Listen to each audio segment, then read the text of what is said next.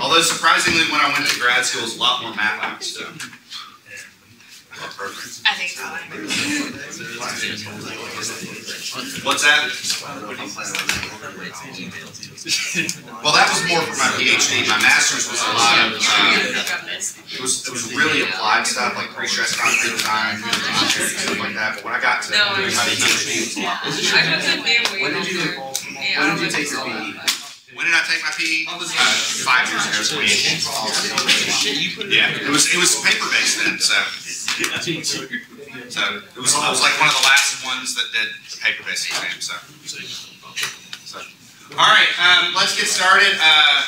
We have got some discussion to be had on slip critical connections. This lecture is, if you understood the last homework and what we did during the last lecture, what we're doing today from a math perspective really isn't much more difficult.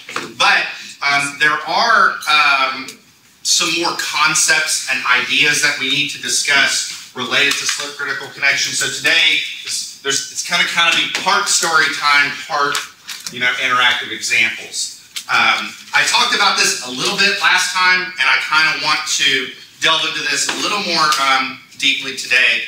Just a little bit on housekeeping. So the attendance grades are all up to date. Homework 3.2 is still being graded, but everything up to that is current.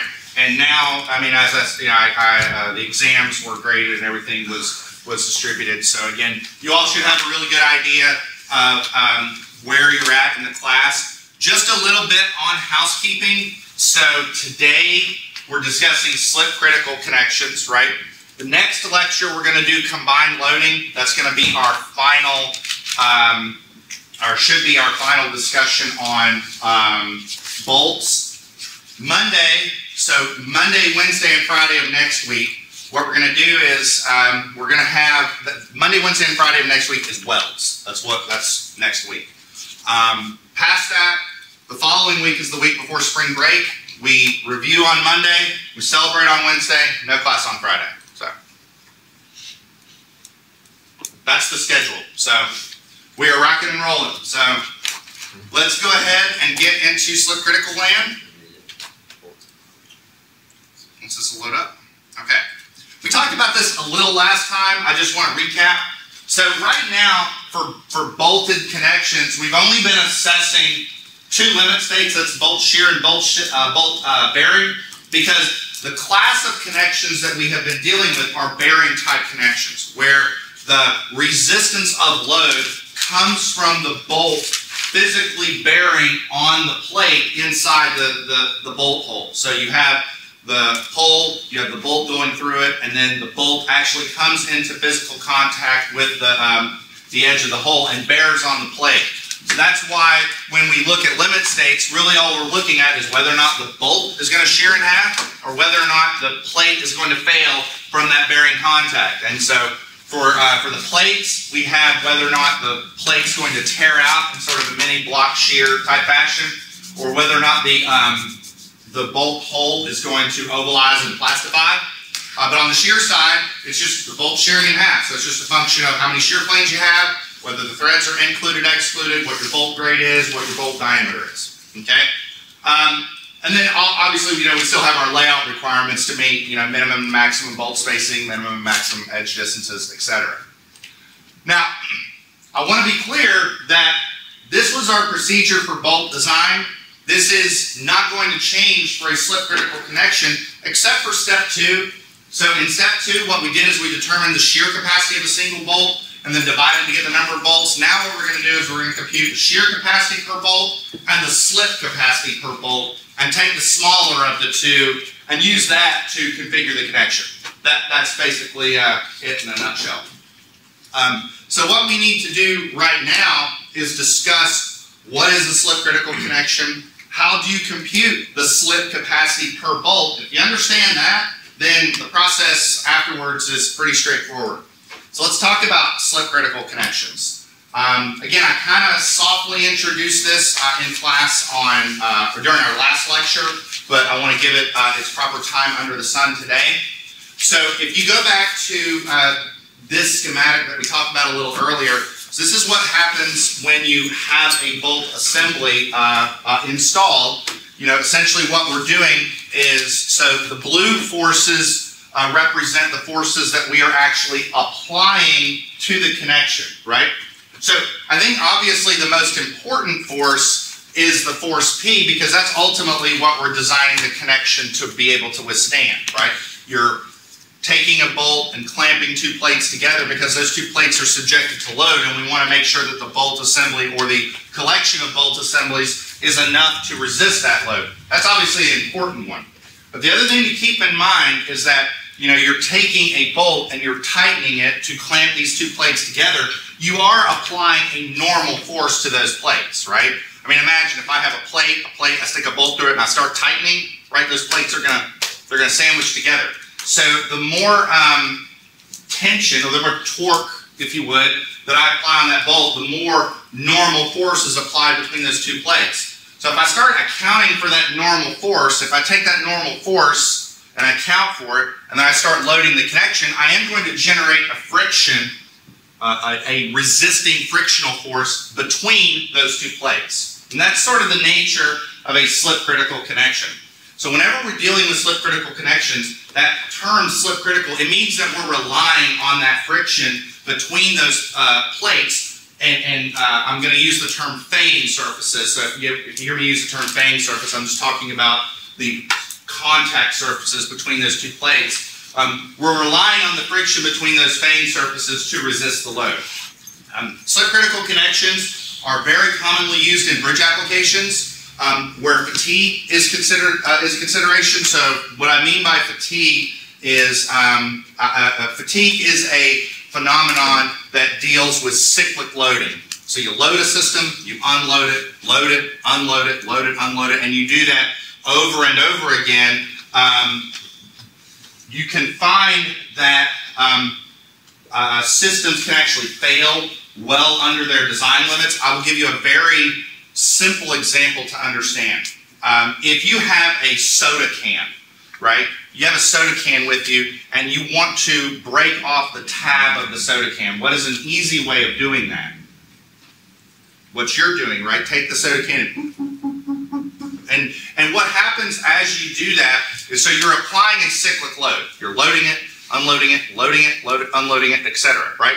But the more that you do that, you start to feel something in your hand. You start to feel, wait a minute, it's kind of giving up, right? It's giving up. What's happening is, if you were to break out a microscope and look at that, you would be introducing micro cracks into the structure of the aluminum. And then over time, those cracks start to propagate. And then near the end, it's actually failing at a much lower stress than when you started, right? So in other words, if you were to take that tab and just apply the load once and try and yank it off, it's a lot harder than if you put it through that cyclical loading of it, right? Now, you're not putting a bridge through that much stress each cycle, but you are putting it through many more cycles, right? The soda can, you're only doing it like 3, 4, 5 times, whereas a bridge is subjected to millions and millions and millions of cycles. That's a little bit of a tangent, but that's kind of the nature of what we're talking about with fatigue. So whenever you have applications where fatigue is a consideration, like bridges, it's common to use slip critical connections. But they can also, there's other applications that can also be used in joints that have slotted holes or oversized holes. So there are a couple of other applications for things like that. Now, if we're going to design a connection to be slip critical, we are using, you know, essentially the same bolts, the same plates, the same bolt holes, etc. Like, nothing changes from a physical perspective regarding the pieces that we're using, but what does change is the means of installation, okay? For bearing type connections, we're just worried about getting the bolts snug tight, and all that means is just getting the plates in contact with one another and having the bolts be tight, essentially, you know, with a few hits of an impact wrench or just an iron worker using an ordinary spud wrench. But for slip critical connections, we have to go beyond snug tight. We actually have to use a prescribed method of installation such that we achieve the required torque necessary to count on the connection being slip critical. So that's really what defines physically the difference between a bearing type connection and a slip critical connection, is that slip critical connections, the installation of the bolts must be done according to a prescribed procedure. Yes, sir. So you want to avoid the plate making contact with the bolt? Is that what you're saying? Well, that's a good question. All right. So let me address that a little bit. So if you ever, so let's say that I had a slip critical connection, right? All right. Let's just say I had a plate, and let's just say a single bolt in it. Okay. And I take an actuator and I put it on either end and I start yanking that plate apart. Okay. We're going to see here in a second. This is going to be a little more easy to describe when we look at the numbers. But whenever you're looking at a slip critical connection between the shear capacity and the slip capacity is always lower, right? So a rule of thumb is if you have a bolted connection and it's a bearing type connection and it needs 12 bolts and you decide, oh, it needs to be slip critical, you're probably doubling the amount of bolts because you just have less capacity. No. So going back to my example, right? So if you have a slip critical bolt installed in a plate and you start yanking on it, the first thing you're going to do is reach the slip capacity, and what's going to happen is when you do that, you're going to hear a real loud pop in the lab, because suddenly that friction is going to give up. What's going to happen is once that friction gives up, then the bolt is going to come into contact with the plate, and then it's going to be essentially a bearing type connection, and then you're going to have bolt shear and bolt bearing to resist on, right? So if you're ever testing a slip critical connection in the lab, make sure you have your hearing protection on, because it's boom, it's kind of loud. It kind of goes boom. So yes. So it's kind of like if something were stuck and you kind of have to break it free first, then the bolt to catch it, like slip, if the friction breaks free, then. That's what the pop is. That's what that sound is. It's that sudden popping and coming into contact. It's pretty loud, so I would not be near it. That would be bad. Okay. I want to talk a little bit about the prescribed procedures. Probably the most common one that you see used on many sites is what's called the turn of the nut method. So the way the turn of the nut method works, from a physical perspective, is when you go out to the, once you get the bolts snug tight, so you get the bolts snug tight, and what you'll do is you'll go out and you'll make 3 marks on the bolt assembly. You'll make a mark on the bolt and the plate, and these will align, right? And then you'll make another mark on the nut, okay? And so, like, for example, with this one, you can see that here's the bolt and the plate, and then the one on the nut, I think that looks like a third of a turn away. Is that, y'all see that, how that's like a third of a turn, right? And then what will happen is you will go in and tighten that nut beyond snug tight so that they line up like this right here, okay? And the idea is that once you've done that past snug tight, you've achieved the required pre-tension. Now you can actually go to 16.2-54. They actually list the required pre-tensions for, or the required amount of turns for various conditions. So just so you're aware, the 16.2 stuff is actually behind the commentary. So there's actually 3 specifications in the manual. So the first is the one that we're using. Yeah, everything says 16.1 dash whatever. 16.1 is just the general specification for steel structures. 16.2 is the one that's specifically for bolt installation because of stuff like this. So if you go to 16.2-54, you'll see the table there where it says, you know, okay, dependent upon the bolt length, dependent upon the disposition of the outer faces of the bolted parts, you can see how many turns that you have to do past snug tight in order to achieve the required pre-tension. And we'll talk about what that required pre-tension is here in a second. Okay. Now another method is to use a calibrated wrench, okay?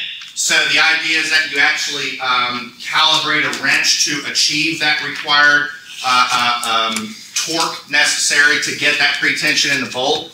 So the thing about this on a work site is that you have to calibrate the wrench daily. So the idea is that, like, as you show up to work in the morning, if you're going to start installing slip critical connections, you need to calibrate the wrench before you start using it.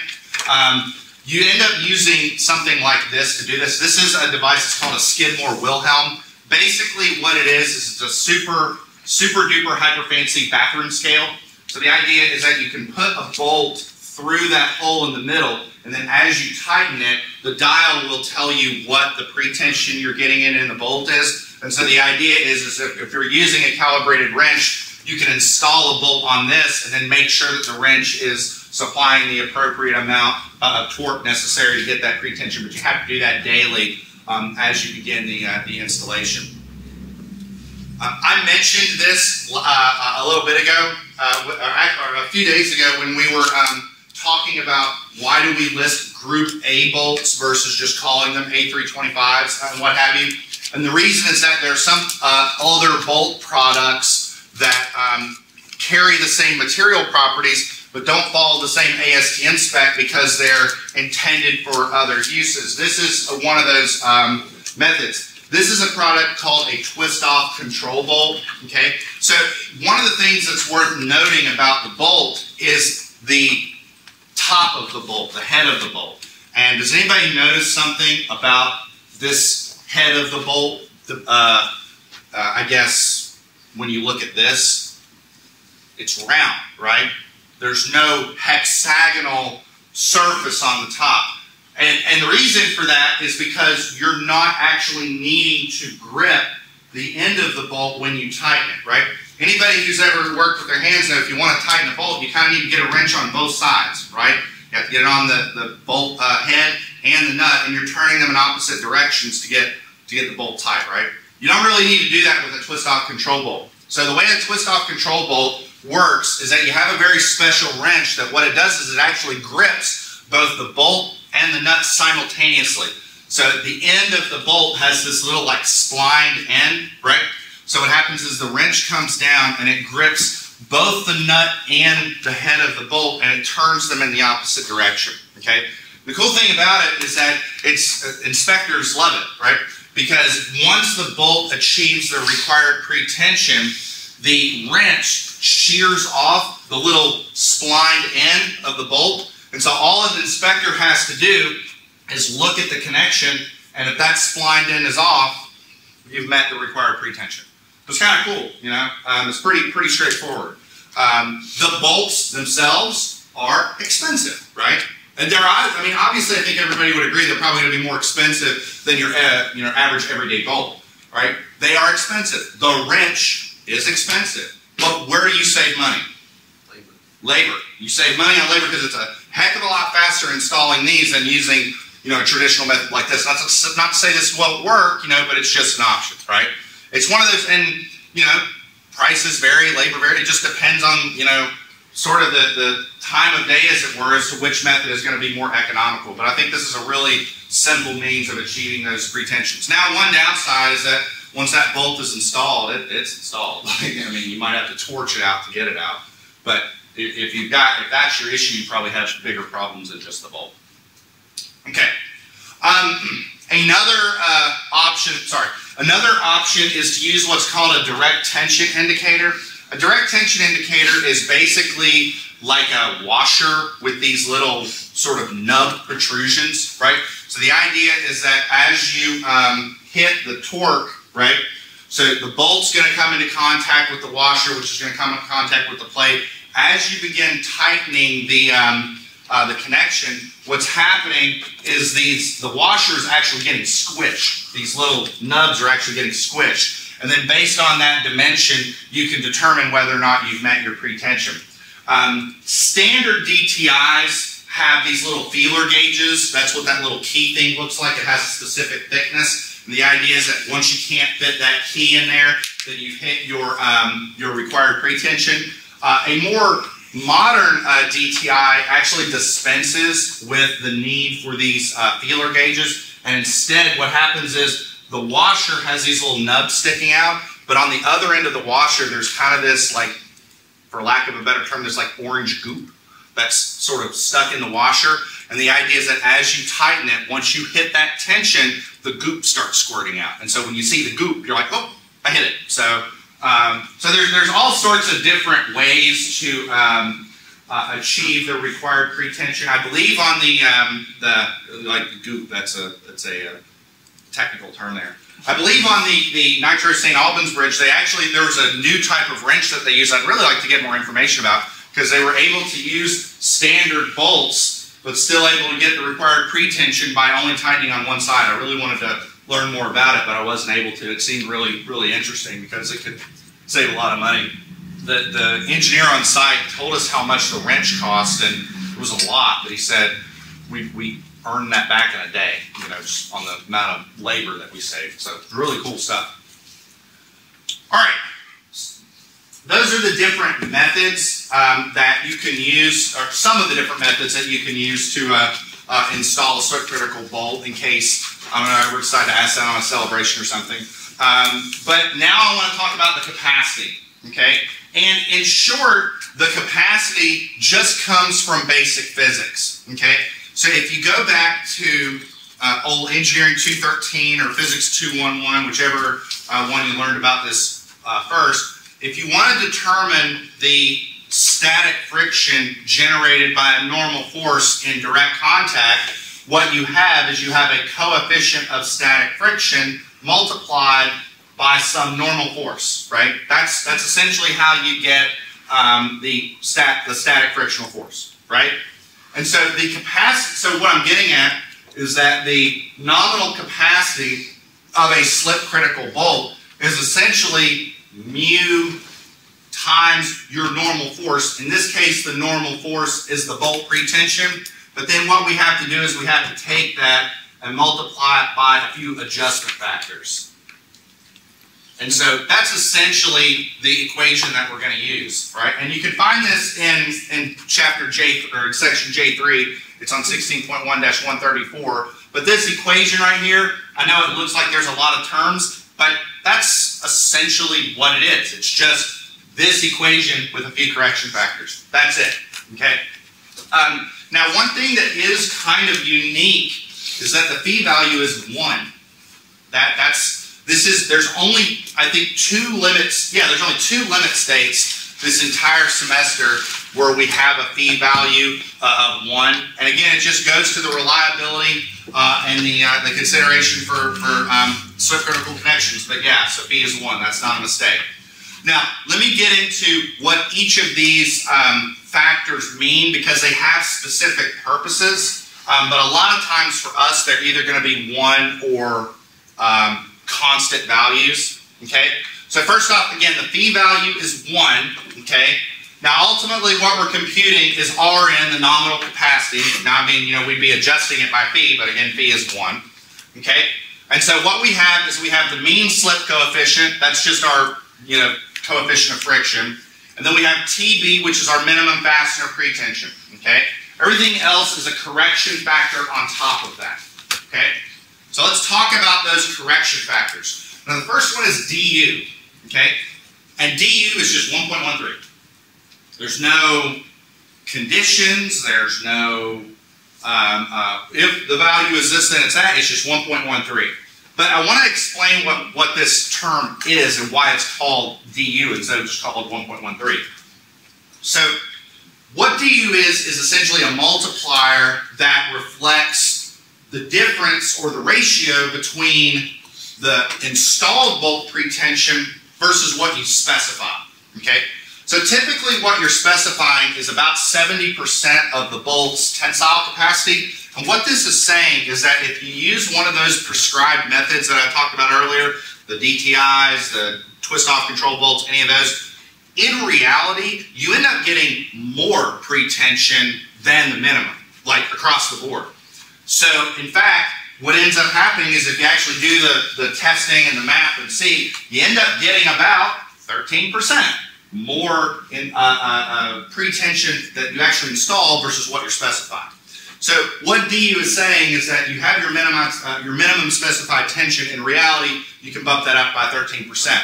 Now, the default value is 1.13. The spec does say that you are allowed to use other values if approved by the engineer director. So if you're on a given site and you're finding that your installed pretension is actually higher or lower, you can change that. I'll be honest, I've really not encountered many engineers I've seen that actually change that and just going with the 1.13, but you can. But that's just, you know, my personal experience. Now, H sub F is a factor for filler plates. I'll explain, it'll be easier to explain that in the next slide. For us, it's largely going to be 1 in most instances. Finally, N sub S is the number of slip planes, which is basically the number of shear planes. Okay. Now, mean slip coefficient. Mean slip coefficient, if you remember from statics or from physics, the coefficient of friction is dependent upon the characteristics of the surfaces that are in contact, right? So if you have wood in contact with steel, you're going to have a different mu value than if you have rubber in contact with asphalt. You know, the coefficient of friction is different, okay? So there are 2 friction coefficients that are specified in the specification. And so what it depends on is whether or not we're essentially dealing with regular old steel or blast clean steel, right? So the idea is if you really needed more friction, you could blast clean, so you could use sandblasting or something and actually improve the frictional resistance. But 9 times out of 10, if otherwise unknown, we will consider a Class A fang surface, the worst case scenario, and consider a mu value of 0.3. So unless otherwise stated, we're going to assume a Class A fang surface and assume a mu value of 0.3 as our slip coefficient. Now the minimum bolt pretension comes from table J3.1. I actually think you ought to turn to table J3.1 right now because we're going to reference this here very quickly. I'll tell you, we're going to use this in class here in a second, and this will be the last time we use this table, and you'll see why. But I want everybody to turn to this. So this is the minimum bolt pretension. So this is the normal force that you are getting that you are specifying for a given bolt. So for example, if you have a 3/4 inch diameter bolt and it's group A, you need to supply at least 28 kips of normal force. So what you're doing, let's be clear, what you're doing is you're torquing that connection such that the bolt is experiencing 28 kips in tension. The idea is that if the bolt is 28 kips in tension, that is, by law of equilibrium, applying 28 kips in compression to those 2 plates. All right? And you can see they're listed for group A, group B, bolt diameter. Again, essentially it's about 70% of the tensile strain. Okay, let's talk about filler plates. Let me explain how filler plates work. We're going to go back to old CE 312.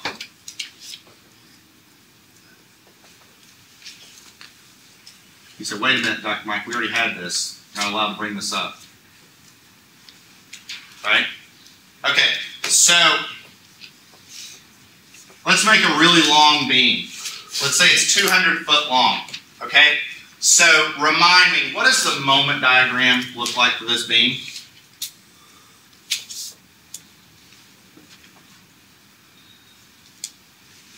Hardscape. No, that's the shear diagram. That's what I meant. Like that, right? Yeah, that's what I did. You say that and you get this little smile on your face. Like, no, this is our moment diagram, right? And this is WL squared over 8. We did that. I know we did because I signed it. I had to go back and look. Heart's getting broken right now. Would it help if I did flow calculations? That's what's going on. Yeah. I know things about stuff. Okay. All right. So the point I'm making is that the maximum flexural moment is in the middle of the beam, right? Okay. The ends of the beam are not experiencing as much flexion. Okay. Now, this is a 200-foot long beam. Do you think you're going to have an easy time transporting a 200-foot long beam across the Covey roads of the great state of West Virginia? That's going to be kind of tough, right? So typically what will happen is that beam will come in pieces and we will slice it together, right?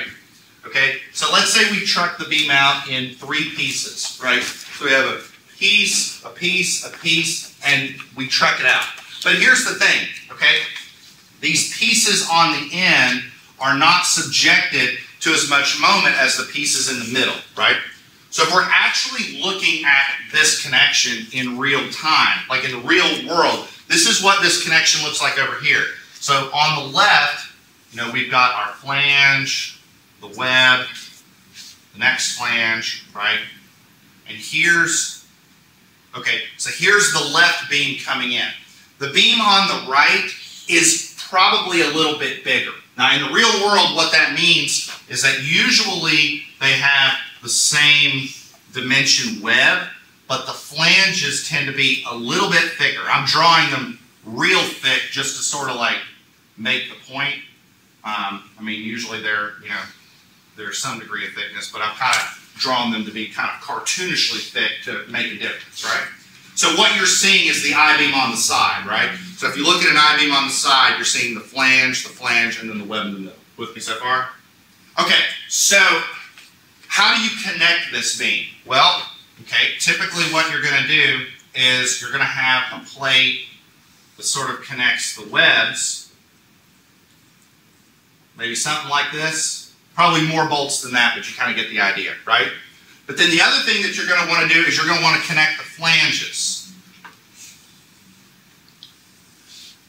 And then stick bolts through them like that. What's the problem? There's a difference in thickness, right? So because this is thinner, what we'll do is we'll stick a filler plate in there, like a small plate that the only purpose of that plate is to facilitate that connection so that you have an even thickness across the board. That's typically how we do splice connections in highway bridges. So for example, if you look at that Nitro St. Albans bridge, all those splices, they kind of look something like this, And it is also possible that you have splice or filler plates along the web. We typically try and keep the web depth the same across splices, but for a bridge like that, it might be common to change the thickness of the web because, again, the shear load changes across the span as well. Does that make sense? Okay, so going here to the slide, so what happens is whenever you splice a connection, sometimes you need to include a filler plate to match the thickness. But sometimes in steel design, like we steel designers tend to really spec out our plates, and sometimes the thickness difference might be like 5/16. And so maybe the way that you make that difference up is you use a 1/4 inch plate and a 1/16 inch plate. So it's not one filler plate, it's two to get your total thickness difference. Does that make sense? Well, imagine what that does to a slip critical connection. Imagine you're installing a slip critical connection where you got all these filler plates in the middle, right? That's going to kind of reduce the effectiveness of the slip capacity there. So what this is basically saying is that if you have one filler plate, or one or none, use a filler plate factor of 1. Other than that, use a filler plate factor of 0.85. That's kind of what that factor is for. Now, unless otherwise stated, we're going to have HF of 1 for all of our connections in here. To kind of walk you through how this works, let's do a quick exercise. So let's look at computing the capacity of a simple connection. I'll show you how this works. So let's look at how do we compute the design slip resistance of a 3/4 inch A325 bolt in assuming Class A and FAING surfaces and only one slip plane, and we have no filler plates. Okay, so how do we do that? Well, our capacity expression is phi times mu du HF TB NS. That's how we compute the capacity. Okay? So let's see if we can start filling in some information. What is phi? Let's make sure everybody's been paying attention. 1. Alright? What about mu? 0.3. 0.3 for a Class A FAING surface. So 0.3, and we'll say Class A.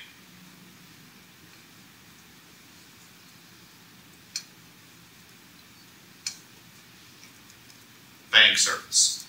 du, that's a constant value of 1.13. 1.13. All right.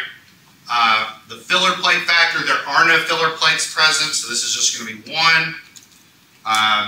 TB, remember how I said you need to keep that table open? Help me out. What is TB? 28. 28 kips, right? Because it's 28 kips for a group A bolt. So we'll say A325. And for a bolt diameter of 3/4 of an inch. And then finally, the number of slip planes is essentially the number of shear planes. So if this is in single shear or single slip, this is an NS of 1. So using all of this, somebody tell me, what is PRN for a connector? So all you're doing is just multiplying all this.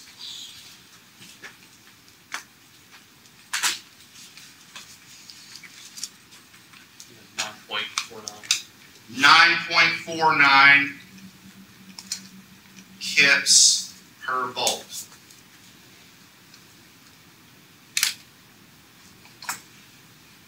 Got a second on that? Yeah. That's pretty easy, isn't it? Okay. Now, I'll give everybody a sec to catch up and I'll show you why you'll probably never have to look at that table again. All right. Everybody good? So, I want everybody to turn to table 7-1 and then just turn the page. So hopefully you've got table 7-1 tab.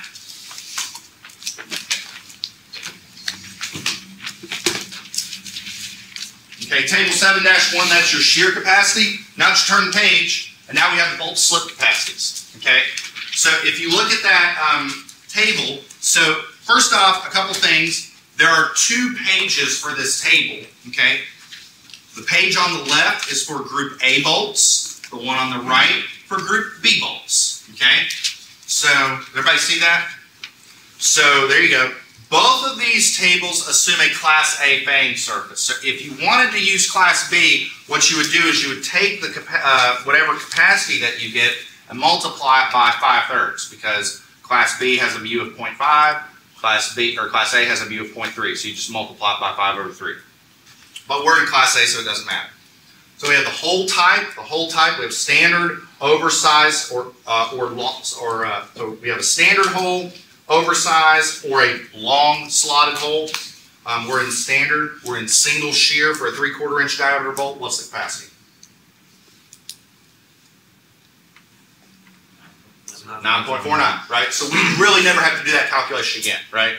Because it's all here. That was just to make sure that you understood what was being done, okay? Does that make sense? So, again, I think you'll find that the math is really simple. And again, we're using blue numbers, not green numbers. Blue numbers, LRFD. Sound good? Let's design a slip critical connection. And I'm not going to do the whole thing. I'll just tell you because, again, once we get into a certain point of the problem, you're going to realize this is kind of the same thing that we've been doing this whole time. It's really not going to be all that challenging. So I want to design a slip critical connection. I'm going to design the connection for 65 kips of dead load and 115 kips of live load. We're going to be using group B bolts, 3/4 inch diameter. We're going to be using A572 grade 50 steel, and we'll use the minimum spacing. Again, I'll just level with you. I'm not going to finish this problem, but you're going to see how it'll be pretty rote as we get into this. I'll give everybody a sec to copy this down, and we'll jump right into it.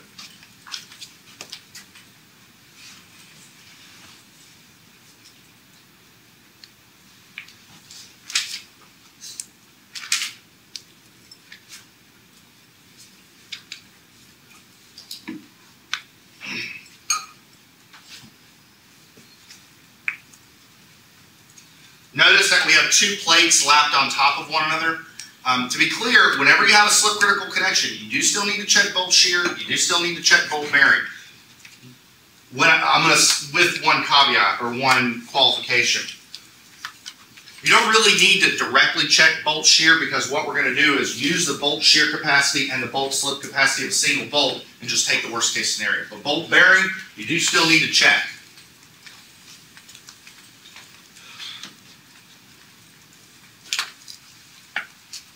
Okay. Is everybody good to go? All right. So first thing I'm going to do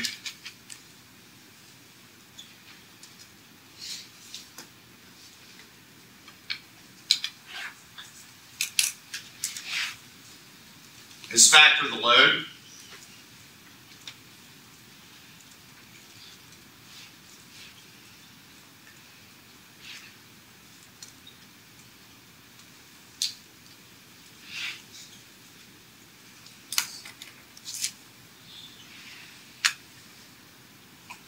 And what do we get for this? 262. 262. Do I have a second on that? Yeah. That should be pretty easy. Okay. All right. So now what we're going to do is we're going to look up. What I'll do is I'll say individual bolt capacity. Okay. So let's handle each one at a time. Let's start off with bolt shear, okay? Okay, so for bolt shear, we're turning to table 7-1, okay? So everybody turn to table 7-1, page 7-22, and let's take a look at this and make sure we're aware of what's going on. Okay, so are we in group A or group B? B. B. Included or excluded? Included. I didn't say so. Threads included. Yes. 3/4 inch diameter bolt. Single shear or double shear? Single. Okay. So based on these conditions, what is VRN? And watch what I'm going to do. I'm going to say VRNV for shear. 22.5. Sorry, say it again. 22.5. All right. Do I have a second? Yep.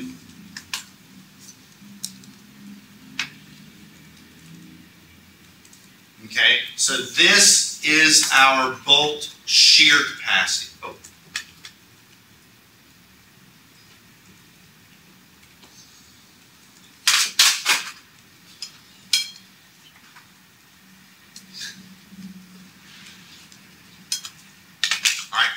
Now, we're going to do a similar check for bolt slip. And that is going to be on the next page, table 7-3.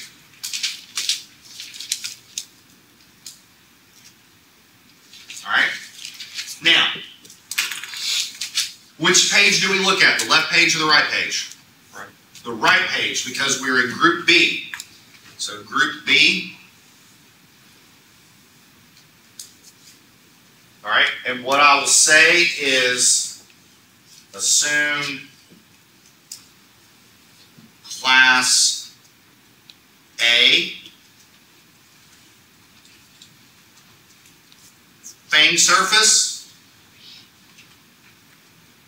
We have a 3/4 inch diameter bolt, and how many slip planes? 1. Exactly. We'll call that single slip. And so now I'll say VRNSC equals what? So this is the VRN under slip critical. Now what is the capacity for this limit state? 11.9. 11.9. Do I have a second on that? Yeah.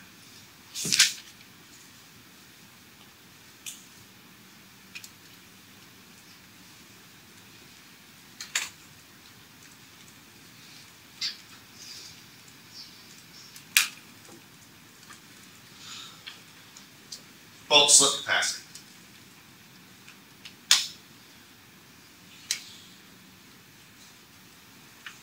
So, which one do you think I'm going to use to select the number of bolts? The lowest one. All right. Do you remember earlier when I said that if you're designing a slip critical connection, you tend to use about twice as many bolts? On average, it ends up being half as much capacity. It's not always the case, which is why you need to do this, but that's a good rule of thumb, right? So what we'll do is we'll say, let's just do this right here. Step 3, required number of bolts. So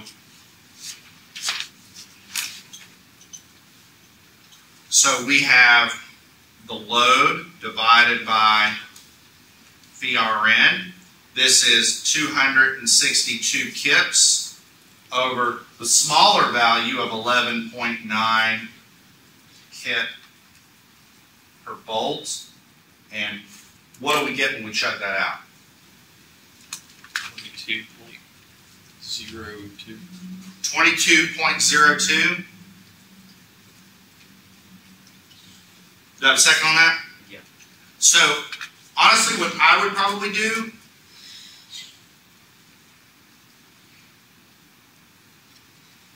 do 24 bolts.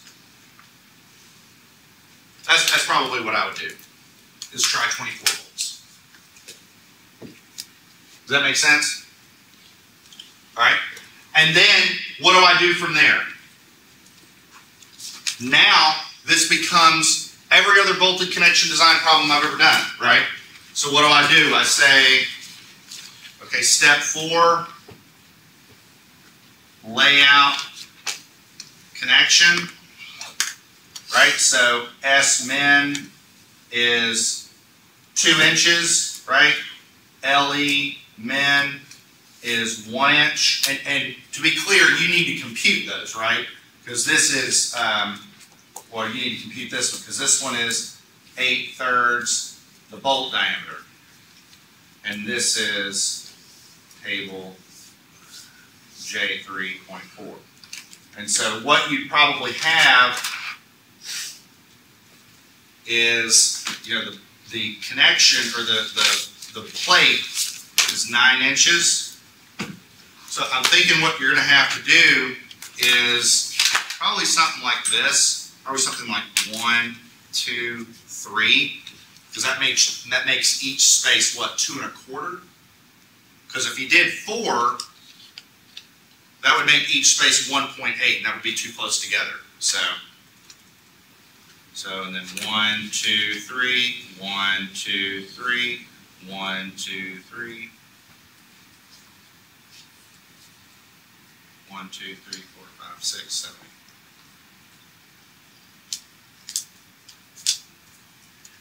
And again, we are relying on that friction, so that's we need a lot of bolts, right? So this would be 2 inches. This would be 1 inch, right? This dimension here would be 2 1/4, because I'm just evenly spacing it.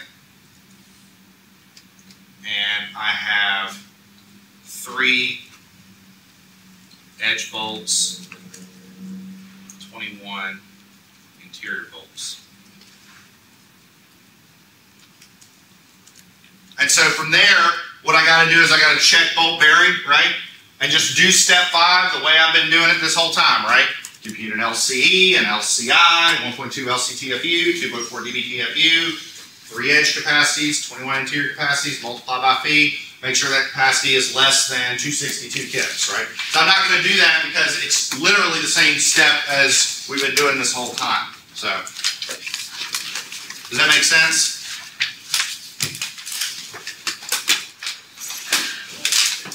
Does everybody see why I selected the pattern the way that I did? You have to space them evenly vertically? Say that again? On the vertical plane, do you have to space them evenly? You don't have to, I mean, I think that's natural to do. I mean, what I'm saying is so this is 9 inches, right? 4 increments makes 2 1/4, but 5 is 1.8, so we can't have 4 rows, we won't be able to fit it, right? Right. Yeah. But I mean, you could, like, just have a row down the middle and 2 and 2. No, that's no problem at all. You, whatever's easier for the fabricator, just as long as you meet your bolt spacer requirements, it doesn't matter. Sound good? All right, I'm gonna pull the code up in case you need it. Just don't lose your head with your celebration in an hour.